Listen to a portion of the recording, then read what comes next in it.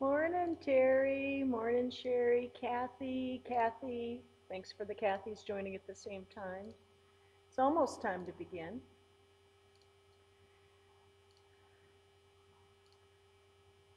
Diane, there you go. I won't call everybody out, but I'm so glad to see all your beloved names in your little round circles this morning.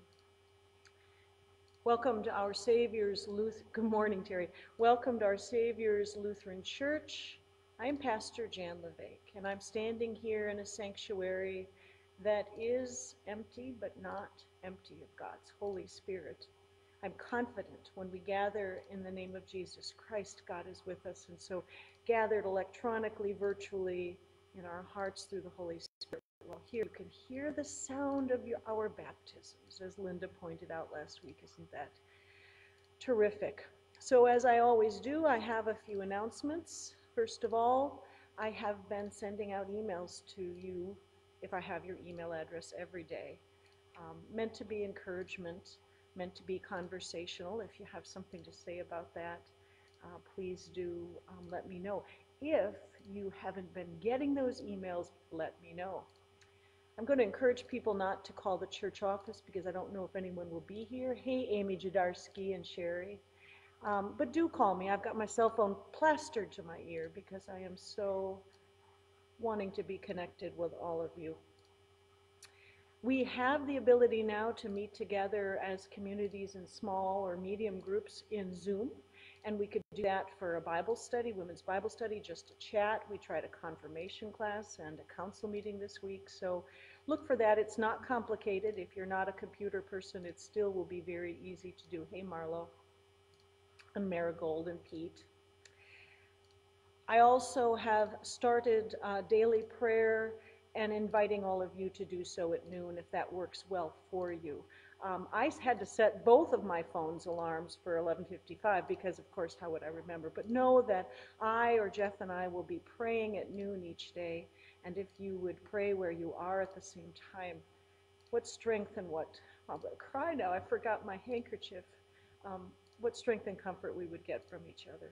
Call each other, email each other, Facebook each other. We want to be community together. Think about those, especially the elderly who might be isolated in their homes, and reach out if you know them and you can. I might have said this last week. I've been asked what will we do about our offerings, how will we do that?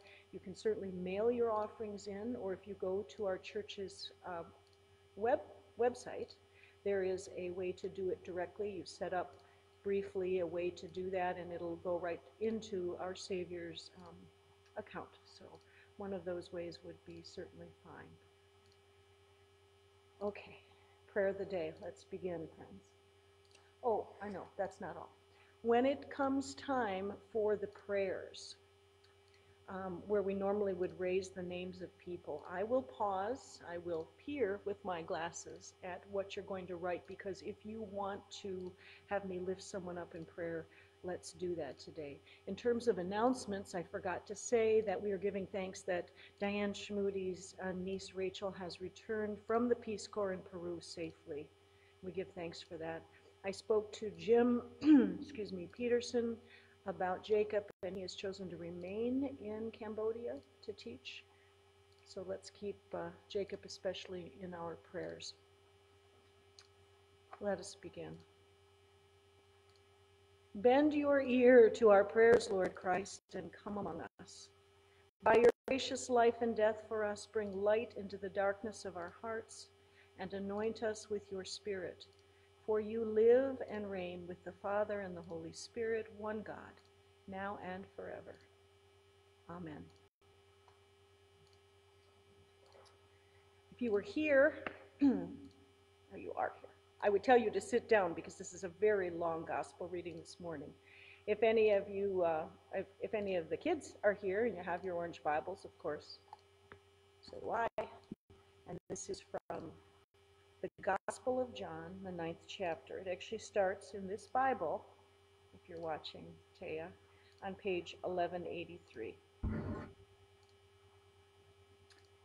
The Holy Gospel according to St. John, the 9th chapter. As Jesus walked along, he saw a man blind from birth. His disciples asked him, "Rabbi, who sinned, this man or his parents, that he was born blind?" Jesus answered, "Neither this man nor his parents sinned, but he was born blind, so that God's works might be revealed to him in him. We must work the works of him who sent me while it is day. Night is coming when no one can work. As long as I am in the world, I am the light of the world." And when Jesus had said this, he spat on the ground and made mud with the saliva and spread the mud on the man's ears. Spread the mud on the man's eyes, saying to him, "Go and wash in the pool of Siloam," which means sent. Then he went and washed and came back able to see. The neighbors and those who had seen him before as a beggar began to ask, "Is this not the man who used to sit and beg?" Some were saying, "It is he." Others were saying, "No, but it's someone like him." He kept saying, "I am the man." But they kept asking him, "Well, then how were your eyes opened?" He answered, "The man called Jesus made mud, spread it on my eyes, and said to me, 'Go to Siloam and wash.' Then I went and washed and received my sight." They said to him, "Well, where is he?" And he said, I don't know. I do not know." Well, they brought to the Pharisees the man who had been born blind. Notice, no name. Now it was a Sabbath day when Jesus made the mud and opened his eyes. Then the Pharisees also began to ask him how he had received his sight. He said to them, "He put mud on my eyes, then I washed, and now I see." Some of the Pharisees said, "This man is not from God, for he does not observe the Sabbath." But others said, "How can a man who is a sinner perform such signs?" And they were divided. So they said again to the blind man, "What do you say about it? It was your eyes he opened." He said, "He's a prophet." The Jews did not believe that he had been blind and received his sight, and they called the parents of the man who had received his sight and asked them, "Is this your son who you say was born blind? How then does he now see?" His parents answered, "We know that this is our son and that he was born blind, but we do not know how it is that now he sees, nor do we know who opened his eyes. Ask him. He is of age. He will speak for himself."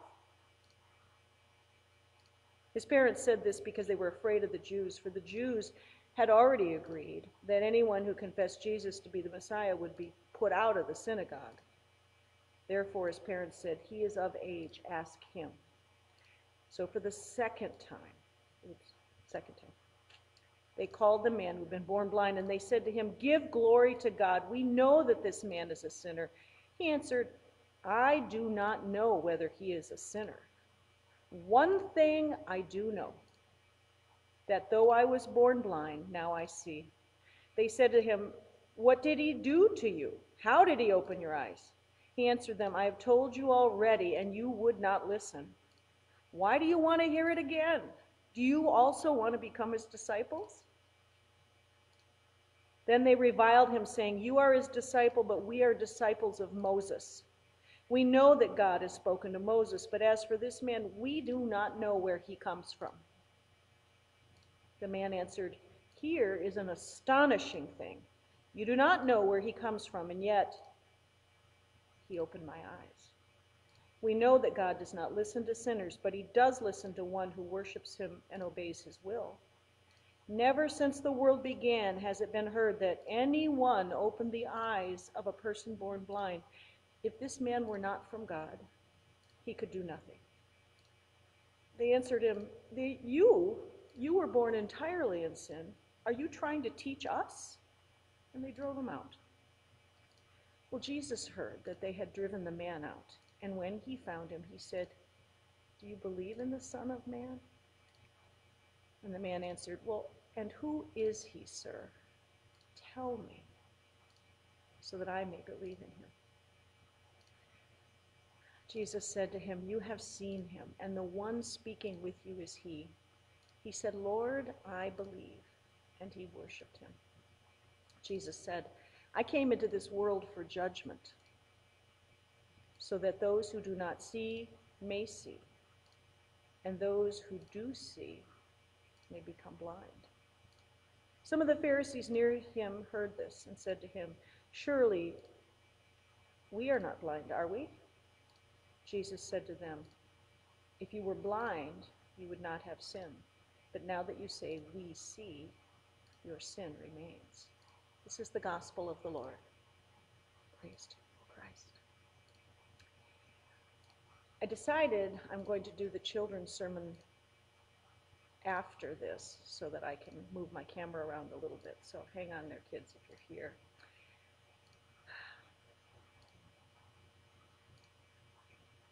This man never asked Jesus for anything, did he?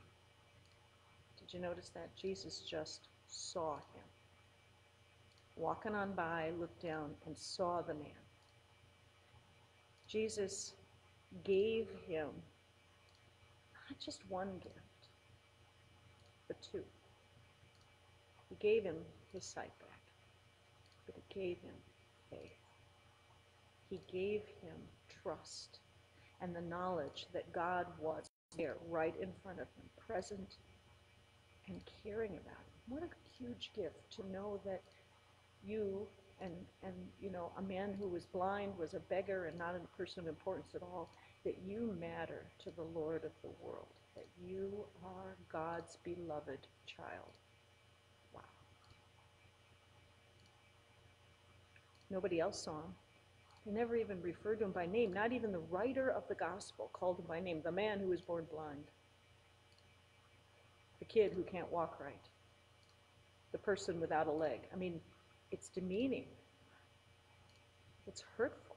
And it makes you feel unimportant. But Jesus saw the man, no matter if he was named or not. The healing prepared him to receive the gift. It was kind of a two-part healing.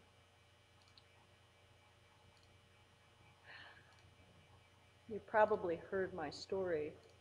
You're like, gosh, you got to talk about her eyes again? But I'm going to talk about my eyes again. Last summer, I couldn't see well, and I couldn't see well, and I couldn't see well. And you might have noticed I kept taking off my glasses because I couldn't see well. I used to always write these sermons. 10 years a pastor, I always wrote the sermons. There was a printed out manuscript. I didn't read them, but I wrote them ahead of time. I looked down at them. I was up there in the pulpit, far away from all of you. And then one day I couldn't even see what I had written to talk about it, and I came down here. I haven't ever left. The cataracts were the mud in my eyes. That's what I think. I needed to be healed of something that wasn't, well, it was my blindness, but it was more. It was my inability to trust that God would give me a sermon even if I didn't write it out ahead of time. It was a healing for me. I'm wondering, how are we all being healed by something that's made us blind? Either actively now or something in the past.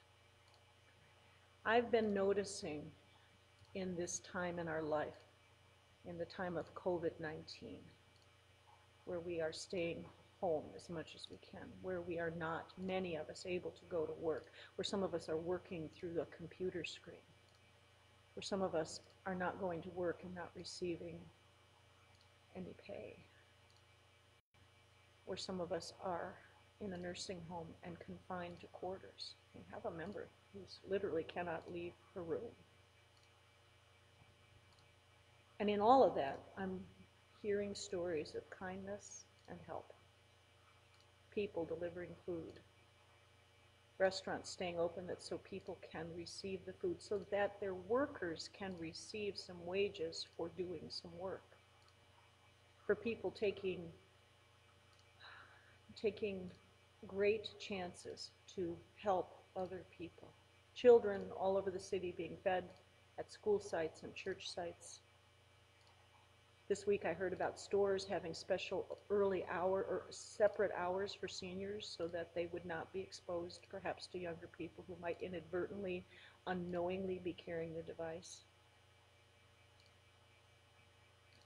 I had to go to the grocery store the other day. I know, right? People, we were all very careful. If you wanted something and somebody was already there, you just waited.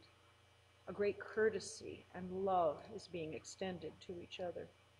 I subscribe to something called the Good Newsletter. And you might think it's religious, and I guess I don't think it is. Sorry, I'm off the screen now. But they call out stories of kindness and love in the world. And this week they had 25 good news stories found in the midst of COVID-19. Many of the kinds of stories that I told you about. One, distilleries, that normally are making alcohol, but the bars are not open and had not as many orders, and they said, wait a minute, we could make hand sanitizer and we could give it out for free. They are. That's one I thought was really extraordinary. There was a landlord in Maine saying he wouldn't collect rent due to the coronavirus outbreak. But the one that really touched my heart this week came from China. China donates 1,000 respirators, ventilators, the breathing machines for people who have the most serious form of the COVID-19 illness. 2 million medical masks, 20,000 medical suits, and 50,000 COVID-19 test kits to Italy. Why Italy? Because when the outbreak occurred in China, Italy sent help right away. So China is returning with thanks what they can do to help Italy, and they are prioritizing all Italian orders for respirators in their factories without being asked, just like Jesus. Just like Jesus. I think that people are really seeing each other in this time of crisis, seeing need, seeing all people as being worthy of care and help. And if you ask me, that comes from God. All of it comes from God. That's where love for neighbor comes from. Friends, we're all from God, right?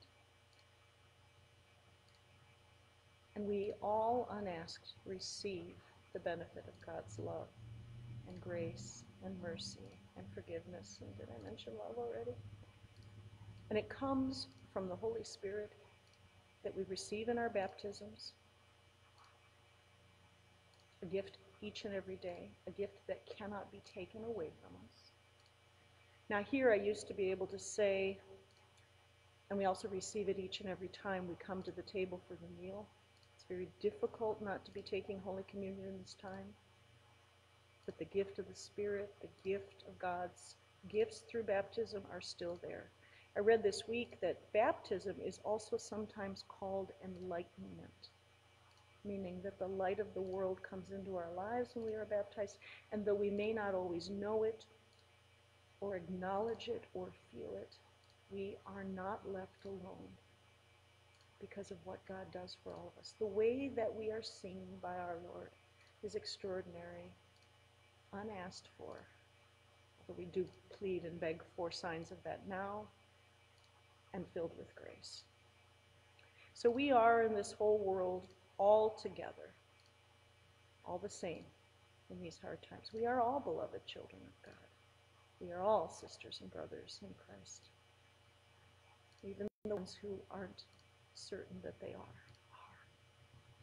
So my prayer is for God to continue to sling holy mud in our eyes, to take away the blindness that we often have, so that we can trust and believe that we are, you can't see my hands, that Jesus is reaching for us and offering that life-revealing and love-revealing mud in our eyes. I pray that God continues to show us to each other, especially as we pray and ask for that, to really see each other. Because when we ask God, show me the ones that I need to help today, show me what I should do and who I should do it for, even remotely. What I think we're going to find is that God is going to show the people who are exactly like us, not perfect, but loved perfectly by the God who loves us all. Thanks be to God. Amen.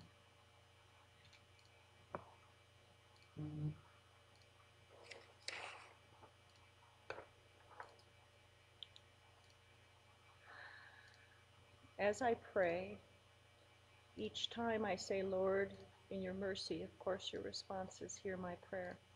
And when I come to the time where we ask for names, I will look closely and name those out. Or you might also name those as you see them on the screen, that you can pray for these people. Let us pray.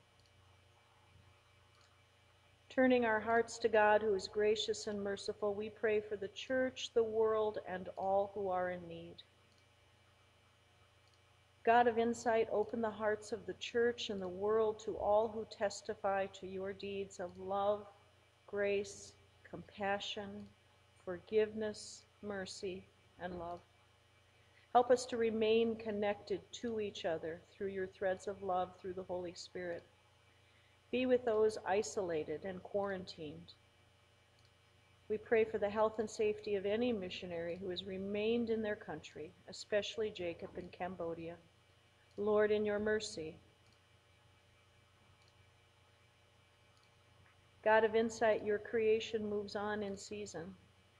We pray for mild weather so that those who are homeless and unable to be sheltered indoors might be safer and warmer. And we pray for farmers in the whole world working with honor and integrity to continue to feed the world. Lord, in your mercy.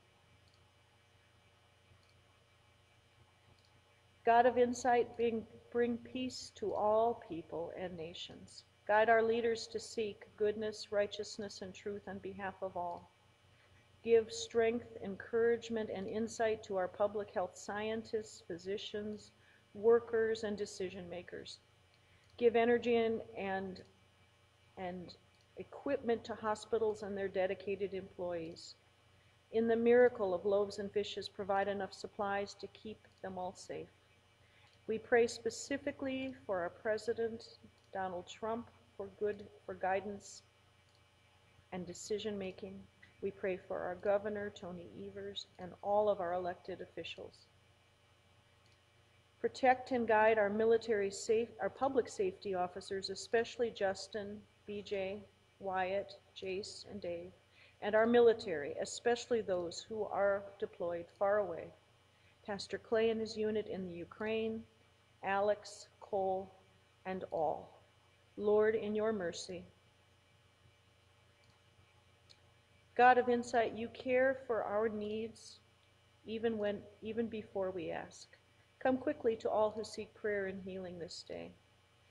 We pray for Jackie in her upcoming surgeries and for all who are ill or healing, especially those whom we now name before you. This is where you guys can tell me.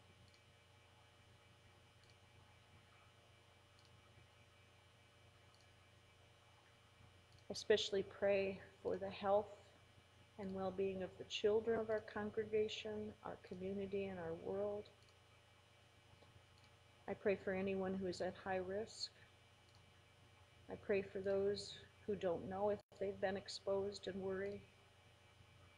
I pray for those who are hospitalized on ventilators and for their families.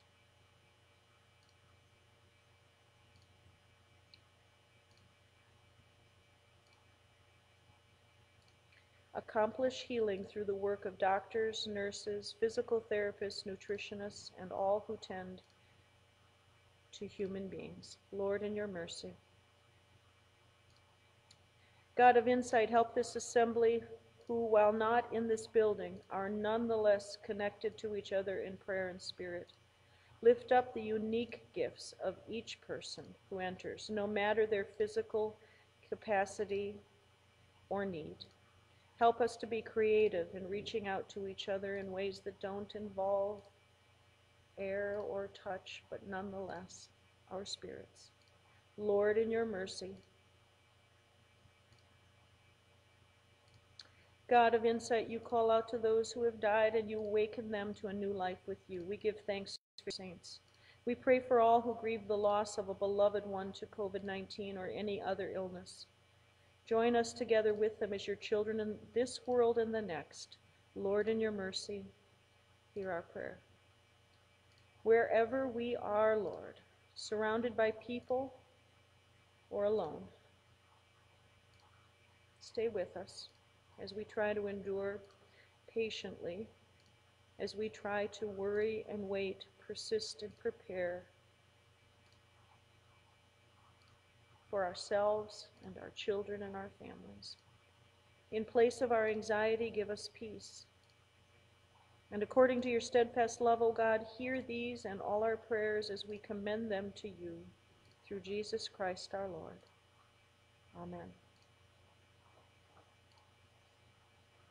There's often a time in the service where I say, are there any other announcements for the good of the community? And I sometimes think maybe we should just all chat now and have a cup of coffee, except I haven't had time to make mine yet. I know, right? I know, right? I'd like to leave you with a blessing. Oh, I'd like to leave you first by telling you that a quote that I read this week that really warmed my heart.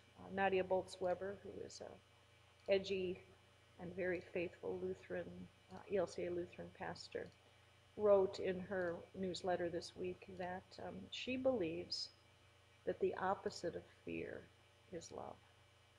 And I think that's something that we can take heart to heart this week. May the Lord bless you and keep you. May the Lord's face shine upon you and be gracious to you. May the Lord look upon you with favor and give you peace. Amen. This is the prayer I'm going to put for all of us here on the cross, since you can't all come in and do it yourself today.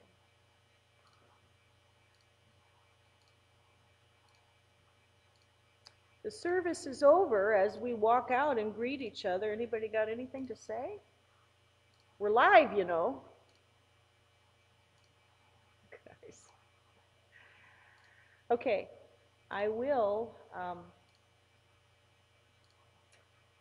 do a children's sermon next that will go on our Sunday School Facebook page. And then I will be moving this video over to the website for anyone, well, not you guys because you're watching, but for anyone else who would need that. So please know you're in my hearts and my daily prayers, and I cannot wait.